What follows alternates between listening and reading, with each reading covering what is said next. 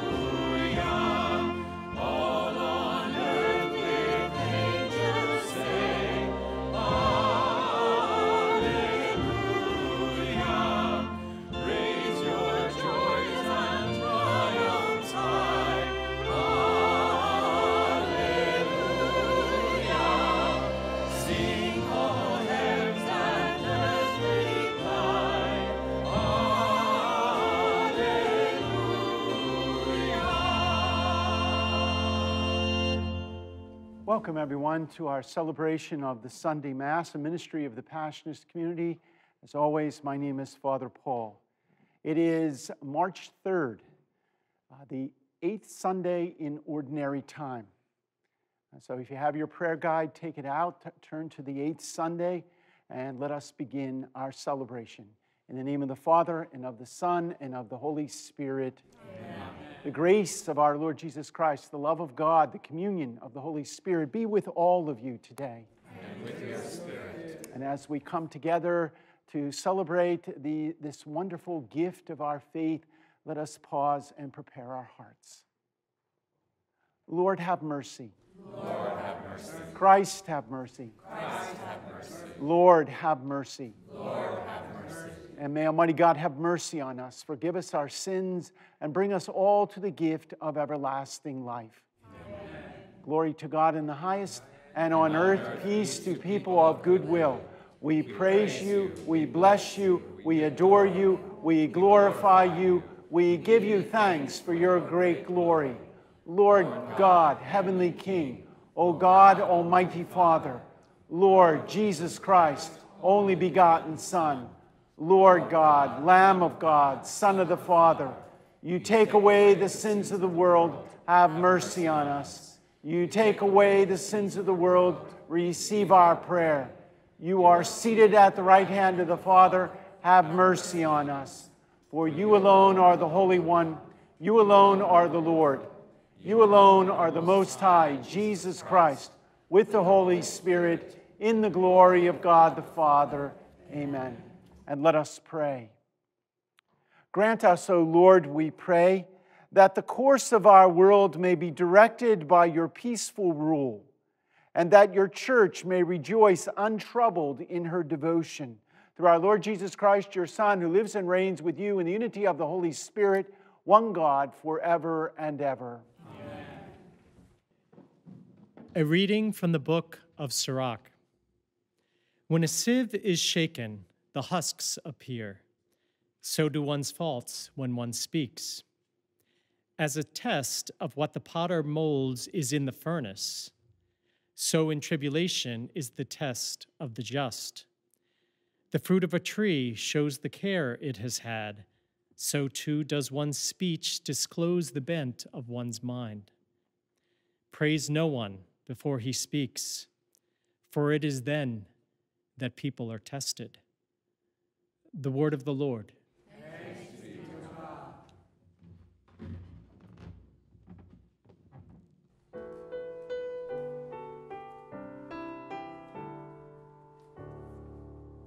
Lord, it is good. Lord, it is good to give thanks to you.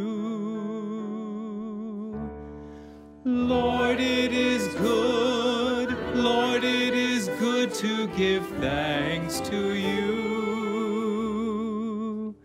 It is good to give thanks to the Lord, to sing praise to your name most high, to proclaim kindness at dawn and your faithfulness throughout the night.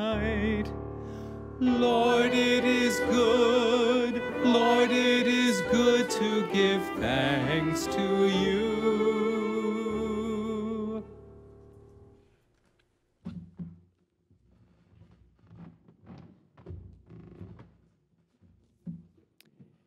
A reading from the first letter of St. Paul to the Corinthians.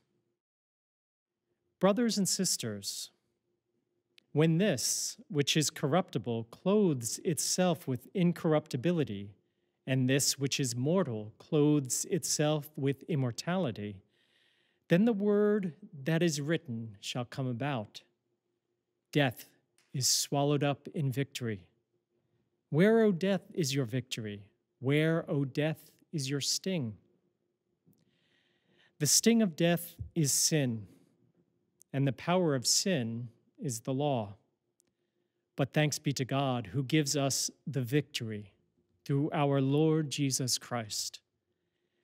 Therefore, my beloved brothers and sisters, be firm, steadfast, always fully devoted to the work of the Lord, knowing that in the Lord your labor is not in vain. The word of the Lord. Thanks be to God.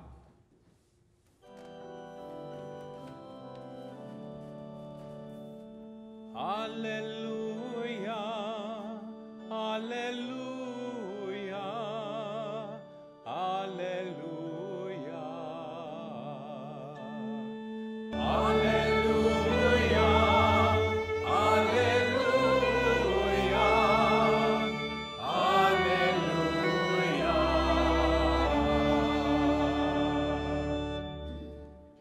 The Lord be with you. And with your spirit. A reading from the Holy Gospel according to Luke. Glory to you, O Lord. Jesus said to his disciples, a parable. Can a blind person guide a blind person? Will not both fall into a pit? No disciple is superior to the teacher, but when fully trained, every disciple will be like the teacher.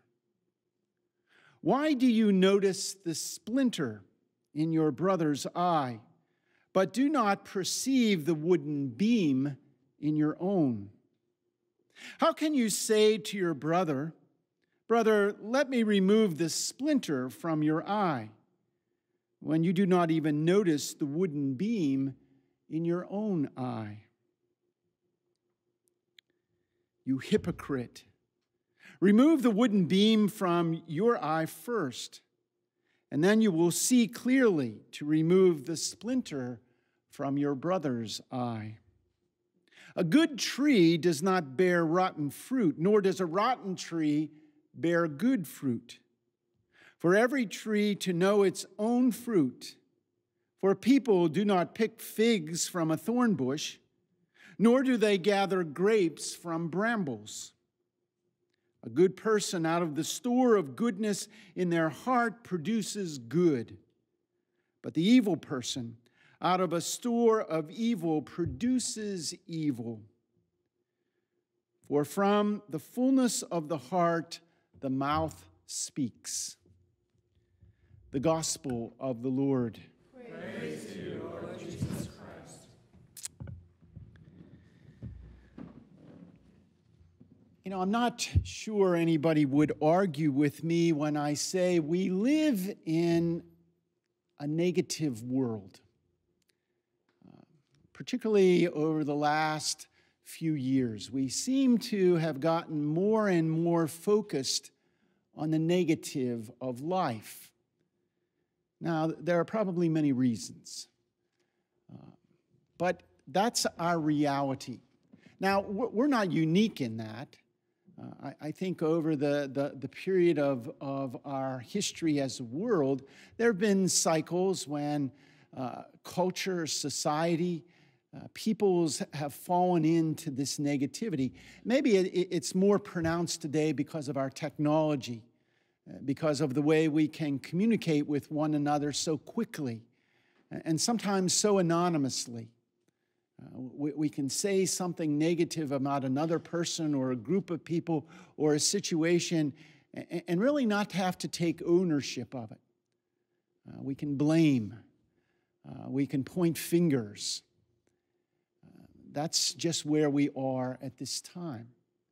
And throughout these weeks of ordinary time that are leading us into the celebration of Lent, which begins next Sunday, we've been challenged by our Scripture. You know, a few weeks ago, we had the Beatitudes from Luke's Gospel.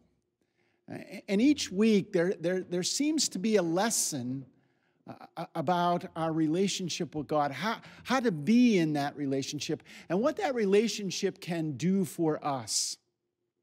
You know, in our opening prayer for Mass today, there was a little line that caught my attention in preparing. And the line says, "In the course of our world, may it be directed by a peaceful rule." And I don't think there would be anyone who would disagree with me today and say, gee, we would like the world to be a little bit more peaceful. We would like the church to be a little bit more focused on its devotion, on its relationship with God, instead of being caught up in the negativity and the sinfulness and the struggle of life that we seem to be in at this time. There's a quote from Mother Teresa, Sister Teresa of Calcutta, as she's more formally known. And I've gone back to it many, many times. And her quote is, "I used to believe that prayer changes things, but now I know that prayer changes us, and we change things." And I really think that that's what our Scriptures are getting at today. Whether it's the reading from Sirach, whether it's the reflection by St. Paul, or whether it's Jesus in our Gospel to Luke today. They're sort of reminding us that change starts with us. Sure, we have petitions, we offer prayers, we ask God for things, but ultimately what that prayer hopefully is doing is connecting us in our relationship with God, making God more present to us and us more present to God. And hopefully, if we do that, then change can happen. And we can move beyond the negativity into the positive presence of God in our life.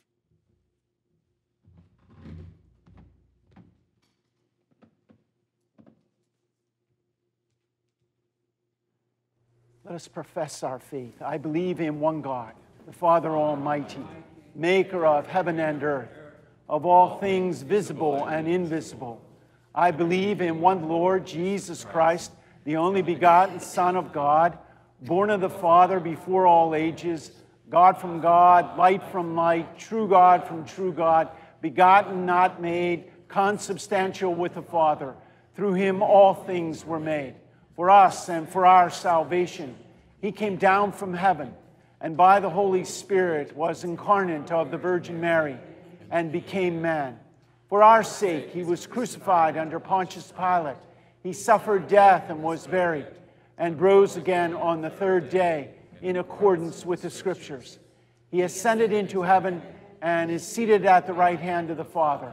He will come again in glory to judge the living and the dead, and his kingdom will have no end.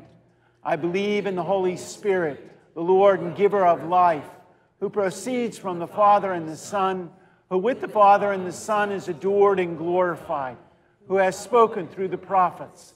I believe in one holy, Catholic, and Apostolic Church.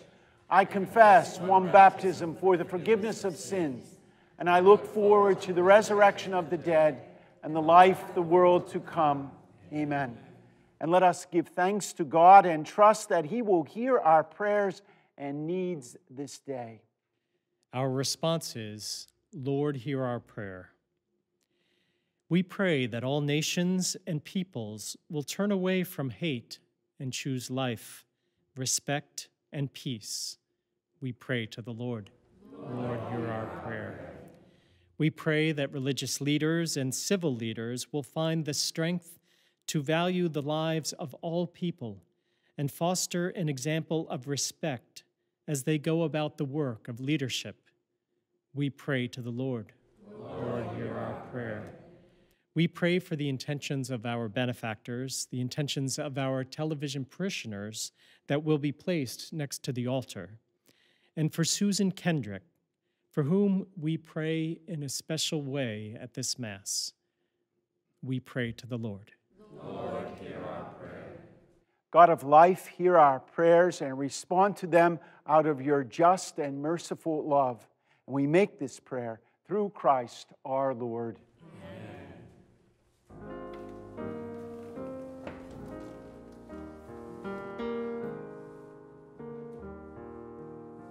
Lord, I want to be a Christian in my heart, in my heart.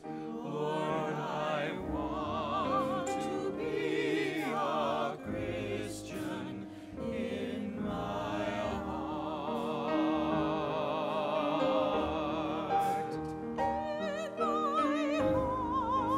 In my heart, in my heart, I want to be a Christian in my heart, in my heart.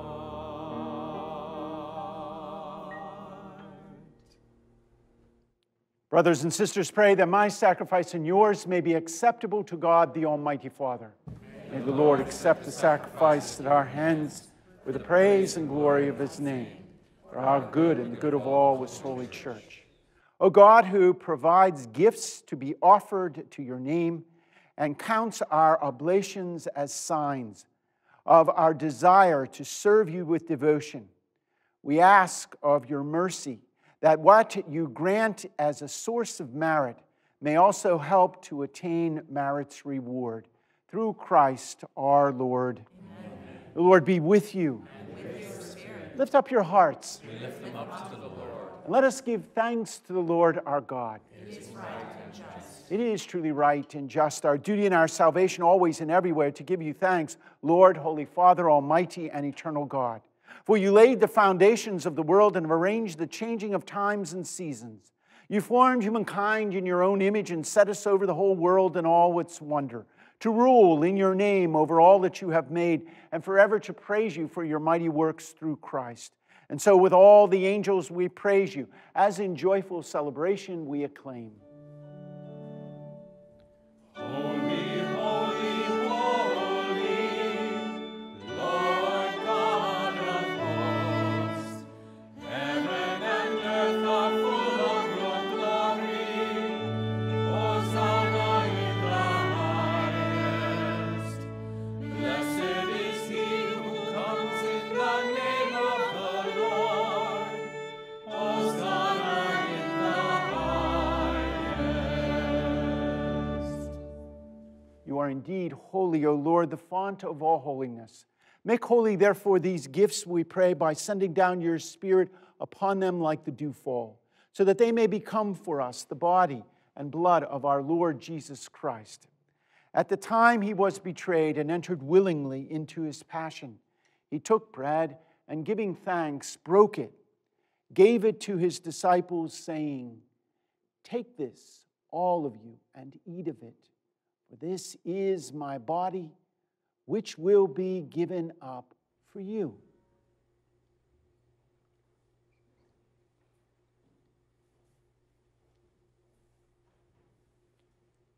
In a similar way, when supper was ended, he took the chalice, once more giving thanks.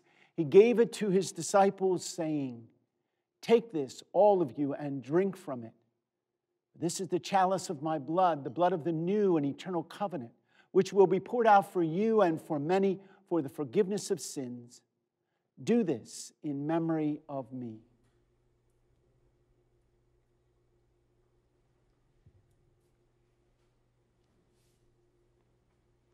The mystery of faith. We proclaim your death, O Lord, and profess your resurrection until you come again. Therefore, as we celebrate the memorial of his death and resurrection, we offer you, Lord, the bread of life and the chalice of salvation, giving thanks that you have held us worthy to be in your presence and minister to you. Humbly we pray that partaking of the body and blood of Christ, we may be gathered into one by the Holy Spirit. Remember, Lord, your church spread throughout the world. Bring her to the fullness of charity together with Francis, our Pope, Nicholas, our Bishop, and all whom you call to the ministry of your church. Remember also our brothers and sisters who have fallen asleep in the hope of the resurrection, all who have died in your mercy. Welcome them into the light of your face.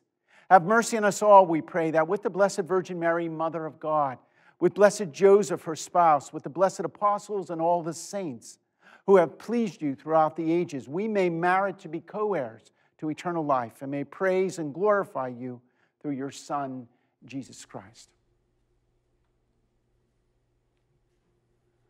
Through him and with him and in him, O God, Almighty Father, in unity of the Holy Spirit, all glory and honor is yours forever and ever. Amen. Amen. Amen.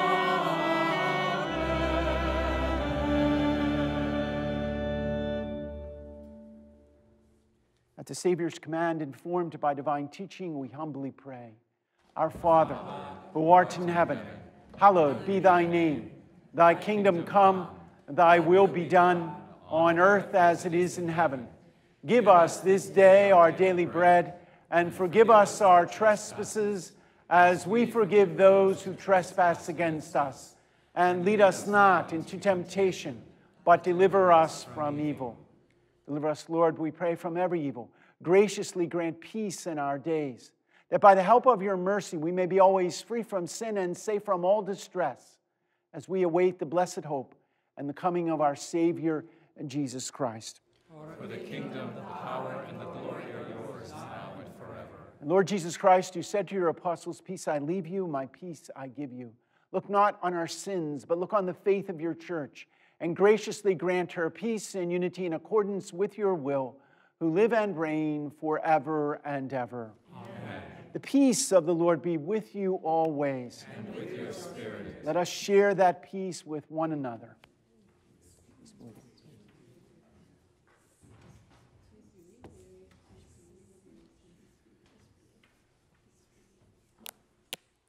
Lamb of God, you take away the sins of the world. Have mercy on us. Lamb of God, you take away the sins of the world. Have mercy on us. Lamb of God, you take away the sins of the world. Grant us peace.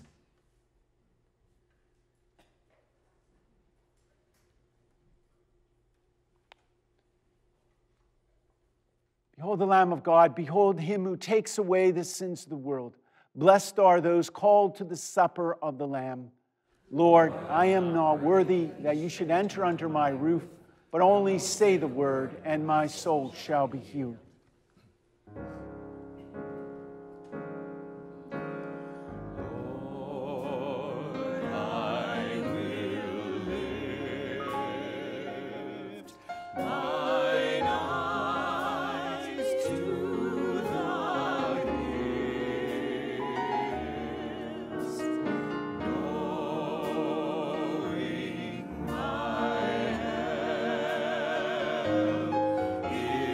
God.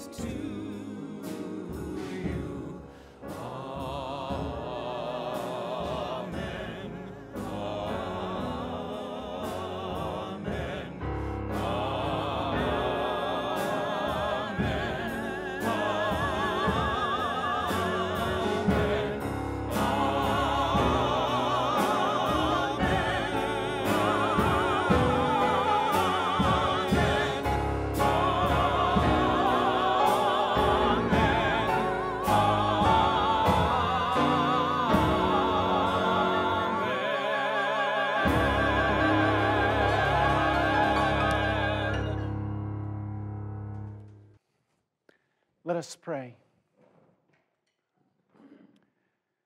Nourished by your saving gifts, we beseech your mercy, Lord, that by this same sacrament with which you feed us in this present age, you may make us partakers of eternal life. Through Christ our Lord. Amen. The Lord be with you. And with your spirit. And may our good and gracious God bless us this day and always, Father, Son, and Holy Spirit. Amen. Our Mass is ended. Let us live in the peace of Christ. Thanks be to God. And thank you all for being with us this Sunday for our celebration of the Sunday Mass. A special thanks to our friends here at the Immaculate Conception Parish who are always so faithful in helping us to pray and to celebrate almost every Sunday. A special thanks to Angela Watson-Modeste, who has filled in for Laselli these last 6 weeks. We're very grateful that you were able to help us, and you're always welcome back here at the Sunday Mass. This Wednesday is Ash Wednesday, and we begin the journey of Lent. When we gather next Sunday, it'll be the first Sunday of Lent. If you celebrate Fat Tuesday, have a nice celebration and have a wonderful week. And until we meet again, may the Passion of Jesus Christ be always in your heart.